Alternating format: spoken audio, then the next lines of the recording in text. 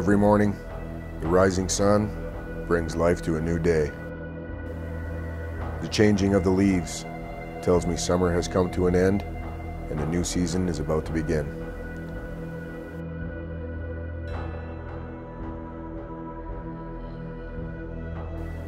For big game animals such as elk and moose, September and October brings to life a new breeding season. Temperatures here in Alberta can still be in the teens. The agricultural lands have been harvested and the native grasses are starting to dry up.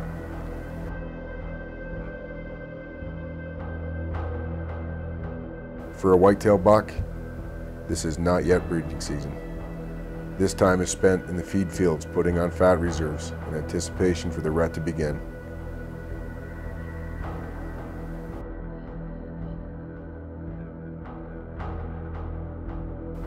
In the Rocky Mountains of Alberta, November is usually met with full winter conditions. Temperatures plummet and bone-chilling winds blow off the mountains, dropping temperatures from -20 to -30 degrees Celsius.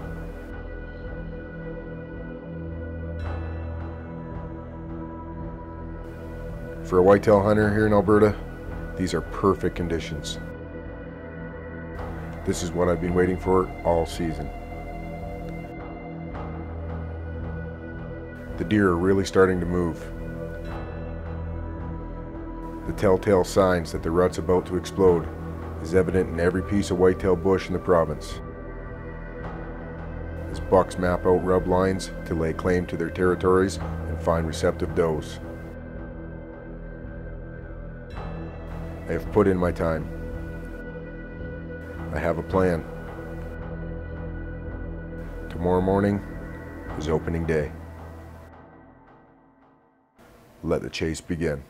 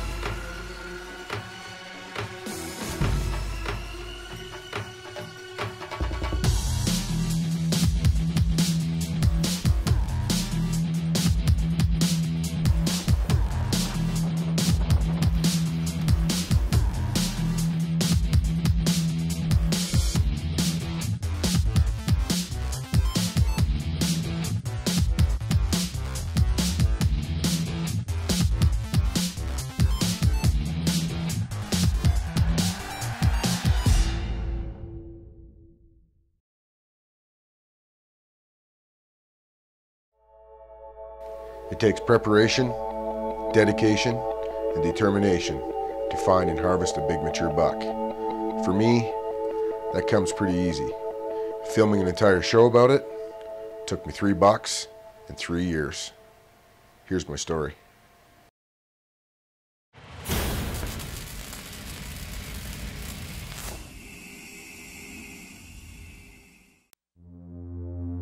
So my main strategy for finding big bucks is to hunt the does. I get great results if I locate where the does are feeding and bedding during the rut. If there are good bucks in the area, it's just a matter of putting in your time to get a look at one. I'd scouted a ton, so I was ready to try and make it happen. We'll get tucked down in this fence row and we have deer coming off these fields and down, and they're trying to get into these feed fields behind us. So we're hoping that we can get an interception coming across. It's full rut. Bucks are moving heavy and there's a lot of does feeding in this field. But we really need to be in that intersection spot to pick up on one of these bucks. That evening I watched a couple smaller bucks dog and does, but uneventful for anything with any size. There were a ton of does feeding in the field, so I was confident I was in a good spot to get a look at a great mature buck.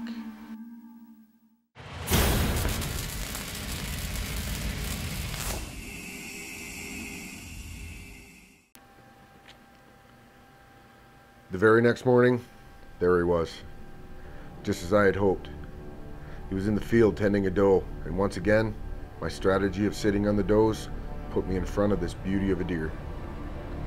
This was only my second sit. I hadn't even put in 3 hours total sit time, and here's a big mature buck feeding away with this hot doe. I've got all the time in the world to make this shot. Doesn't get any better than that. He was at 386 yards. I was laying down comfortable and steady. All I needed was for him to stop.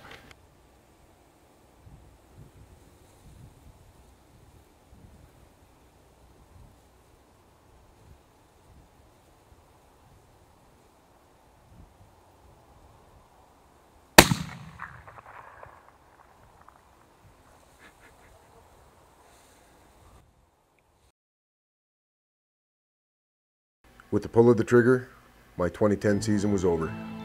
I have a great Alberta whitetail on the ground, and I couldn't be happier. As a 25-year seasoned hunter, I had the shot, and I took it. As a rookie producer with the passion of making a hunting show, I just ended the role of the main actor. The show was over, and I didn't have the footage to put together a 3-minute commercial. I didn't realize it then, but I had 365 days to look at these antlers and figure out the remaining 27 minutes.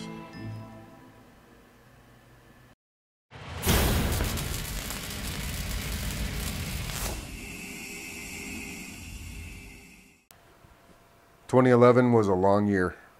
The mistakes I made were a major setback, but in my mind, this was going to be easy. Just a small oversight on my part. I know how to hunt. That's the hard part. All I have to do is film it, rearrange the footage on the editing suite, and for sure I will have a hit TV show." Winter came and went, as did the spring. I worked all summer in my mind and came up with a perfect plan. I would start filming the show the first day of September. That way, I would have all kinds of time to gather footage. This was going to be awesome.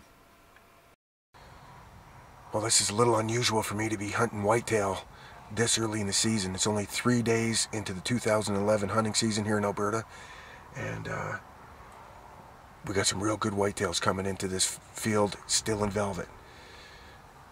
Never shot a velvet buck before, really want one, and there's a really good, decent 150 class deer in here, so give her a try. We just got into stand, and little buck popped up already. Just wait it out. They've been coming in 5 or 6 o'clock, so this is about the quickest and best setup we could get in here. We brought this blind in this afternoon, brushed it in a little bit. Hopefully it's going to work. We just seen these big bucks coming in here the last couple of days, so give her a try. I felt really good about my setup. Strategy in September is not like in November. I'm not hunting the does. I'm relying on a food source. In this case, a luscious second growth hayfield. I've glassed several bucks using this field the past few weeks, and I've made an educated guess as to where they're coming out. Just as I had watched the previous few days, a buck appeared right on schedule. There was 200 yards of bush line the bucks were using to enter the field. My guess was off by 20 yards. I was planted in the hot seat at the head of the dinner table. To be honest, when we set up here, I never thought I would get anywhere near these bucks for a bow shot. My goal was to start to build the show story with some close encounters and some live animal footage. But just like that, I was faced with the fact that this may actually happen right here, right today.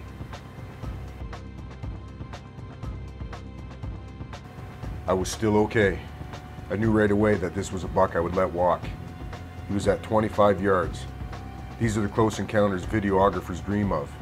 Velvet bucks are rarely seen. My mind was racing 1,000 miles an hour. As the camera rolled, I was piecing together the part of the script that this actor was providing.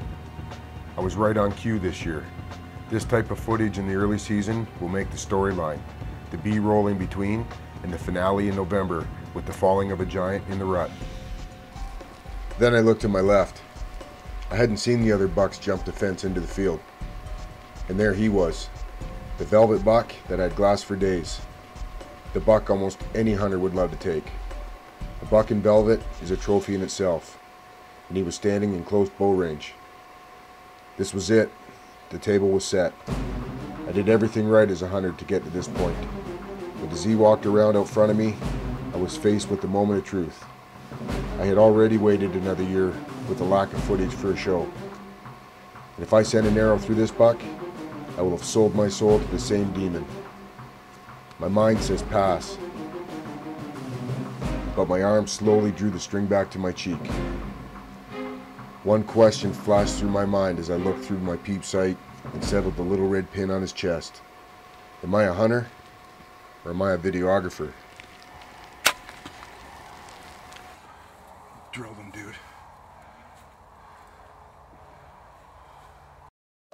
I am a hunter. This is what I train for. This is what I live for. To follow my strategies, and with the weapon of choice, execute my shot with the accuracy of a sniper. I know what my choice has done, and I'm okay with it. Today I have achieved another milestone in my hunting career. My wall will now boast the head of a whitetail buck in velvet, a trophy that I thought would elude me. The show will have to wait. I will take this year again to better my skills as a producer and as an editor. Hunting is my passion. The video is my dream. This is the chase that I live for.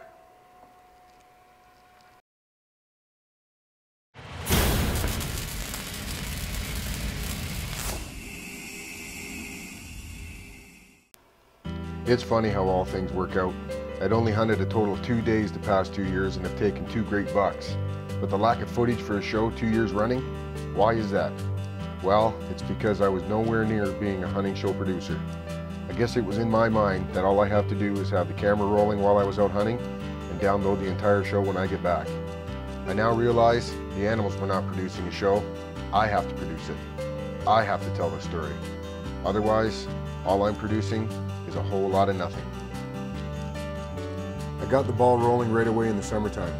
To be a better hunter, I need to fully understand my hunting areas. To be a better producer, I have to chase after bigger and better footage. A bird's eye view will help with both. Topo maps work well, but being able to actually fly and get a real understanding of the lay of the land and how and where animals are moving and bedding is second to none.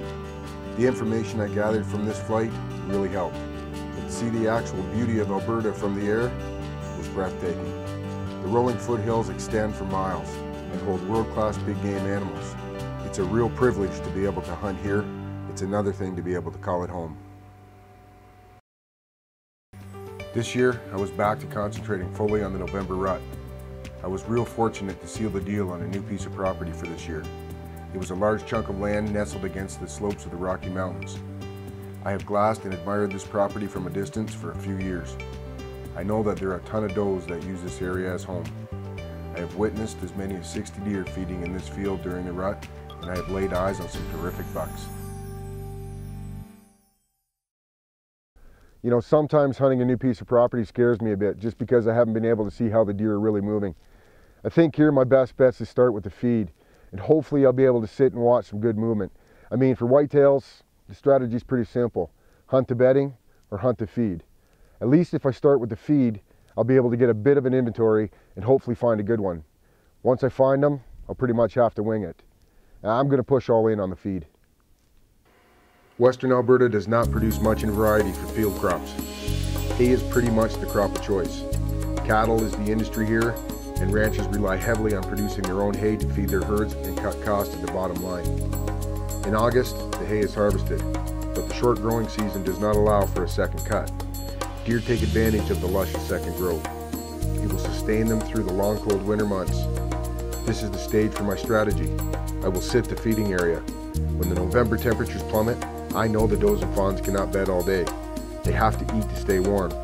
Food is their fuel for heat. Does will often travel back and forth to feed all day during the rut. This fact is the demise of many bucks. I will use my experience to put myself in the best position possible, and hopefully the ladies will take care of the rest.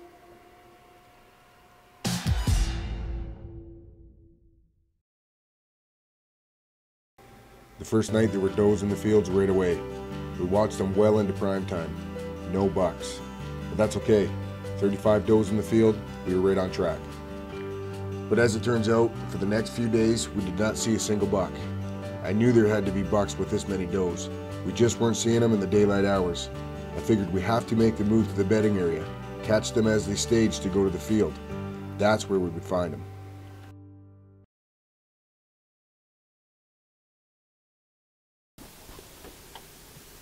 First night in our blind that we brought in this afternoon. I thought we had it right with our first setup in the field because we've been watching so many deer in that field, and in early November we did see bucks coming into the field, 45-50 does per night, but we've been sitting it the last week morning and night and we have not seen bucks. It's every year we do get a little bit of a lockdown, but we just haven't been seeing bucks in the field at all. Some little spikes and stuff. So today we brought the little camper on the trailer and brushed it all in for our shooting blind, and I'm hoping that these bucks are in this timber. We're seeing lots of sign in here. Like I say, I thought we were going to be able to get it done on the field with all those does out there, but they're just not coming out. I think they're moving at night. So hopefully this is the setup. We got the cut line here, which I did a scent drag in on the way in, and we have this clearing here that, you know, it's 100, 150 in most spots. So with a muzzleloader, we're looking really good for a shot on there. Gonna try some rattling and stuff and see if we can get some things rattled up, but from what it looks like in this snow, there's some good trails going back and forth. There was does in here this afternoon when we came, and I know that those does are bedding in here. So I think the bucks are just staying in this bedding area with these does until after dark, and we're not seeing them. So hopefully this setup works. So this setup was a great spot for the muzzleloader. It is my favorite gun, and I didn't use it last year, so this was a great opportunity. As soon as I got settled in, I started a series of rattles, and sure enough, this little buck appeared. He was real curious. He just wanted to know what all the commotion was. The rest of the night, all I saw was a couple of does. As a matter of fact, for the next 2 weeks, all I saw was this little buck. And of course, every night, all the does heading to the feed field. I can tell you, I was really starting to doubt my decision, so I packed up the blind and headed back to the field. I could not believe, with the rut in full swing and this many does, I was not seeing any good bucks. For the first time in 3 years, I was starting to think this wasn't going to happen. For a third year, I would be skunked on producing a hunting show. I was getting the feeling of doubts from people around me, and heck, I was even starting to doubt myself. Maybe I am just not cut out to produce a show. But giving up just isn't in my character.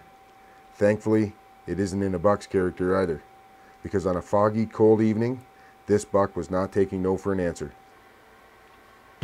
For the first time in 17 days, I was looking through the fog at a great whitetail buck.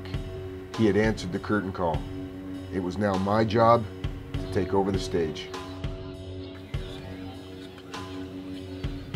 Yeah, bail out the door, hurry up, just... I wasn't taking any chances. I left my muzzleloader and grabbed my rifle. I wasn't out of the woods yet. He was 300 yards out and I needed him closer.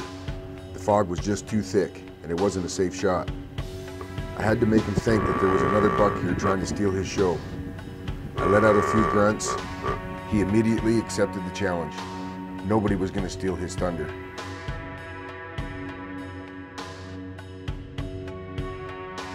As he came in, I was getting set for what felt like the shot of my life. When he hit the 100-yard mark, it was time to drop the curtain.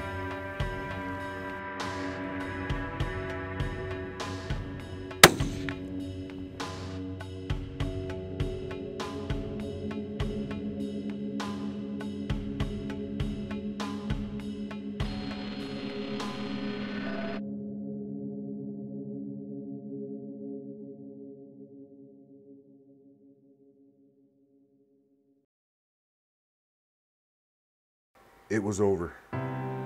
As I walked, I thanked the people who support me. And if it wasn't for the doubters, I would have never strived to improve.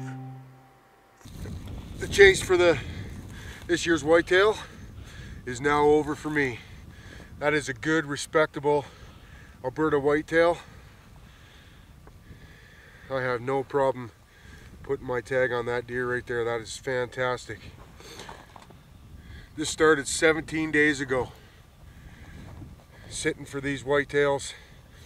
I mean, we've been seeing a few smaller bucks, but it's been a lockdown, and there's only a week left in November, and you know, I have this is a great buck. He's broke off here, but that's no matter to me. We are all about the chase, and this has been 17 days of just a fantastic chase for this whitetail. We have been in the bedding area. We have been on the food plot, and I decided yesterday to sit right on the transition of it, and hoping that the afternoon hunt was going to be the hunt for us.